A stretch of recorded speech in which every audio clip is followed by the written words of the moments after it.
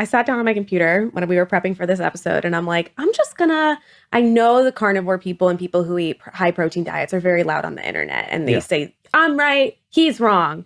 She's right, she's wrong. Right. And so I just wanted to see where they're getting their information from. Where are these studies? What's the other side? So I sit down and I go Google like research on carnivore diet, research on high protein, research on keto. Right. And there is so little research. I was shocked because I see these things on Instagram and I'm like, surely these people are saying there's. Yeah. So I looked at one single study that measured, I think it was 1,800, because they had like 3,000, but they threw out, 1,800 or whatever. So they had about 1,800 people left of self-reported short-term benefits. Right. So they say nothing has been conclusively or even studied for long-term benefits of high-protein diets or of carnivore diets, but short term, there were, some benefits of X, Y, and Z. And you do not deny that there are some short-term benefits of carnivore. We have to discuss the benefits so people understand why people gravitate to those diets and feel better. But I first just wanted to point out how little to zero research is done, yet so many people are so sure that it is the solution for their health and longevity.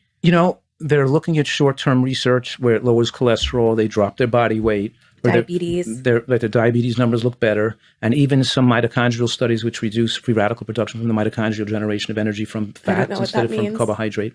It means when you're in ketosis and the mitochondria is burning fat, it might produce less free radicals than burning carbohydrate for energy. Oh. So there's some short-term biochemical benefits to being in ketosis, but in any case, just to hit home that point is that that the short-term studies may show some benefits, but now we finally have long-term studies, and to be a carnivore or keto advocate, you have to have some illogical rationalization as why you're going to disregard 100 long-term studies that show danger. And they do. They throw them all out the window. They say, I was interviewed by and debated this guy, Saladino, who was one of the founders of the carnivore diet, who said, all those studies don't matter because they're epidemiological studies, and it's just led to the people who are more wealthy or have television sets are going to be healthier, and most of the people who are vegans or something like that. You just threw out all the studies. So I'm saying you can't throw out all the studies that corroborate each other from all the parts of the world. Now we have really incredibly effective, appropriate, and intellectually done research showing long-term following these people on these keto diets and heavy protein diets for 20 years, 30 years, showing how dangerous they are. And by the way, this guy, Saladino, this doctor who is so harming people, was recently interviewed like some months ago, and he's off the carnivore diet himself. What's he doing now? He's doing fruit with meat now. He got rid of the carnivore diet total carnivore, because he was having sleep disturbances, lowering testosterone, and too much joint pain and muscle aches.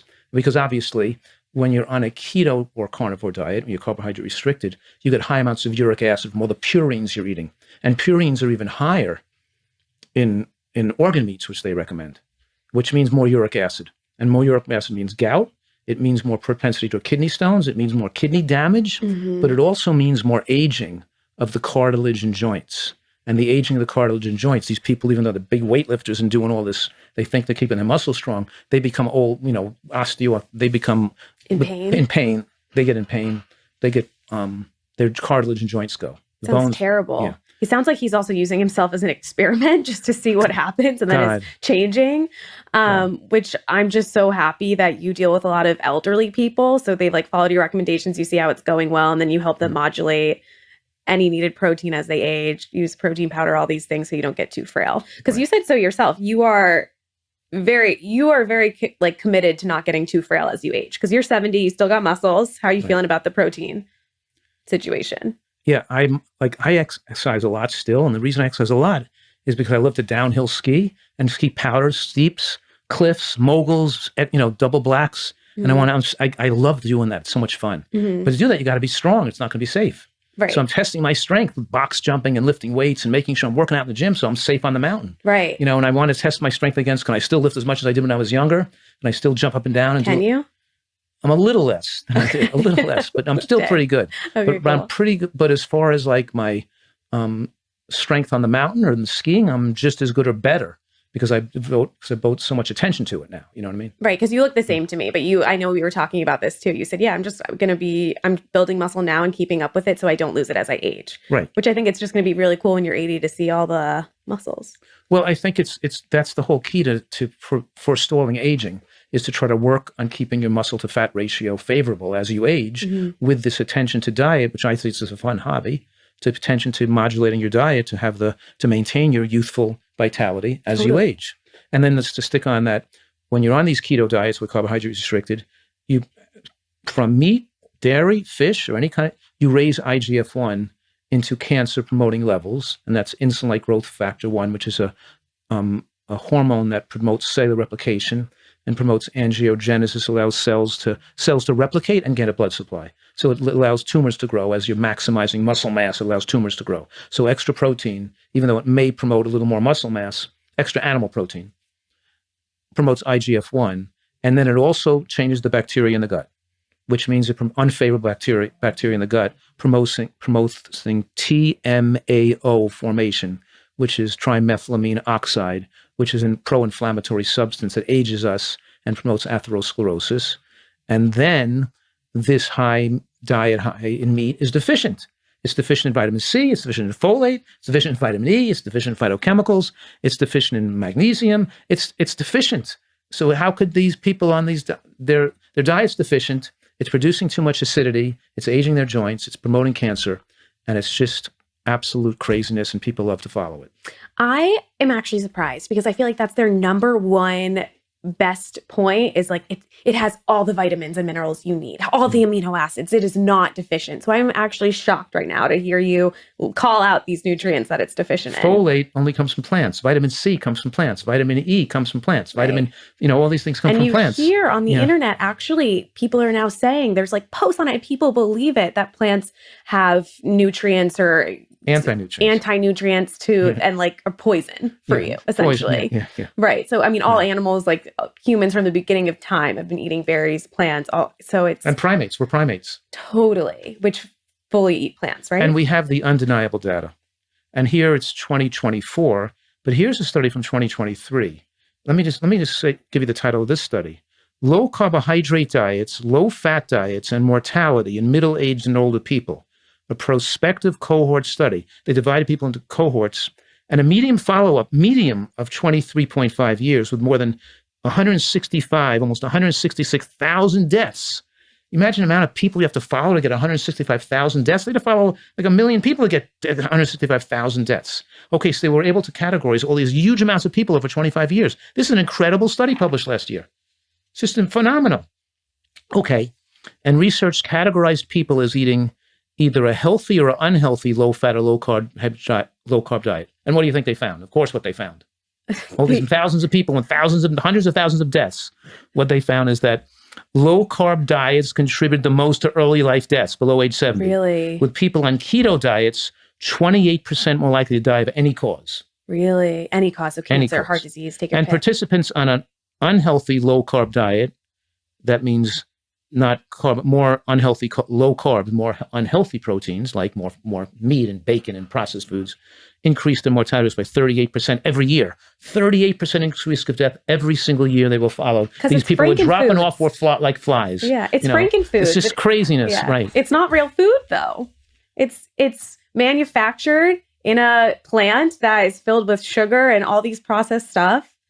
Well, we're talking about animal products here. We're talking about processed foods as well. No. I thought that was 38% over the years. No, participants on low-carb diets, when they were on unhealthy low-carb, which unhealthy low-carb means they were having more red and processed meats. Oh, I thought you meant like sugar candy. Like could be. Oh, okay. No. But okay, so that's one aspect. And then we have other studies coming out, pretty much the same thing, with the same effects. It's right, I think it's right here. This study coming out in the Lancet. This is really interesting. Coming out in 2018. Okay. People who had the lowest amount of carbohydrates had the highest amount of premature death. Yes, true. But people who got more than 70% of their energy from carbohydrates also had a higher risk of mortality. I see what you did there. There's an optimal range. Right. So here's the thing, is that less carbohydrates bad, too much carbohydrate bad. True, people could argue because too much carbohydrates they were eating maybe more processed carbohydrates like rice or white rice or white bread. Yeah. But still, when they went and analyzed all the long-lived societies and long-lived populations, they found there was an optimal carbohydrate range in the blue zones as well. and the optimal fat range. So we're saying here, and then the people that live the longest, who are the people? So this is published in The Lancet, 2018. The title of this study is Dietary Carbohydrate Intake and Mortality, a prospective cohort study and meta-analysis of all the studies, right? And they follow the eating patterns of like more than 500,000 people around the world, like 500,000 people we're talking about. And they found that when you replace carbohydrates with animal products, more death, but both high and low carbohydrates were associated with increased mortality. The sweet spot of the longest life were mid-ranged when people got more protein and fat from high-quality carbohydrates like beans and high-quality proteins like nuts and seeds. So beans and nuts and seeds were the major factor modulating death here and life. More longer life, less life. Okay, so it says, source of food, the whole plant foods, modified the association between carbohydrate intake and mortality. What that means is that this tracking of carbohydrates and mortality showed up because people had either restricted carbohydrates too low, or when they went too high, they didn't use whole food sources of carbohydrates. Totally. Because whole food sources of carbohydrates have protein and fat in them, except for fruit. So fruit is the only whole plant food that isn't high in protein. The other plant foods, there are 5 of them: intact grains, vegetables, beans, nuts and seeds. I'm missing one, I guess. Is there 4 now? Intact whole grains. I guess there's only 4. Intact whole grains, vegetables, nuts and seeds, and beans, right? Those are the 4 sources of, because fruit is the 6th category, but fruit is kind of low in protein. Right. The only way you can make a plant protein consistently too low in protein is with too much fruit, because it'll diminish the amount of the higher protein plant foods you're eating. So as your diet moves towards fruitarian, an excess of calories from fruit, lowering the amount, pushing off your plate those higher protein plant foods, then your diet can become too low in protein as we age and require more protein. How would someone know that? Because we're telling them right here on the podcast.